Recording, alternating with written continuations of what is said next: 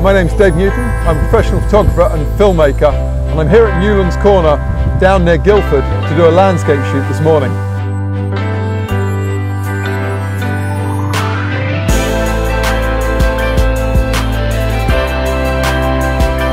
Now the eagle-eyed amongst you will notice that I've got a Canon EOS R on here. This is just available now, but I've been lucky enough to have one since the launch. Obviously a mirrorless camera points to a smaller or lighter system.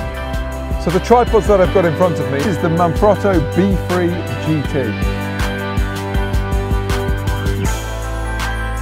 While it's small and light, with a maximum payload of 10 kilos, I know it's more than enough for an EOS R and a 24-105, or pretty much any other lens that I might want to put on there. The legs are twist lock, so they're very easy and very quick to set up. And the head has got both a panning base to it and a friction control.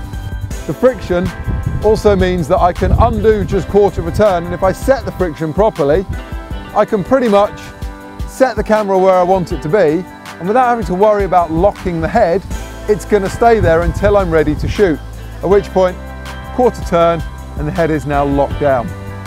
But it folds up really small, and that's brilliant because if a small tripod doesn't get in the way, that means you're more likely to take it. And on top of that, the tripod also features an easy link.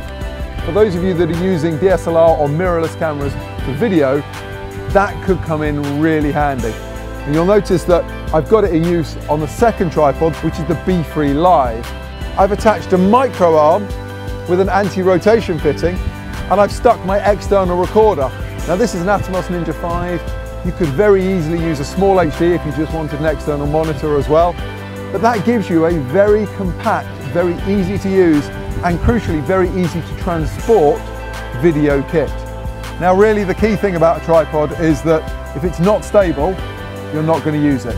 And this morning I've been out on the side of the hill in this absolute blowing gale that you can possibly hear in the background, and yet even with long exposures, the camera hasn't wobbled, the pictures are still sharp.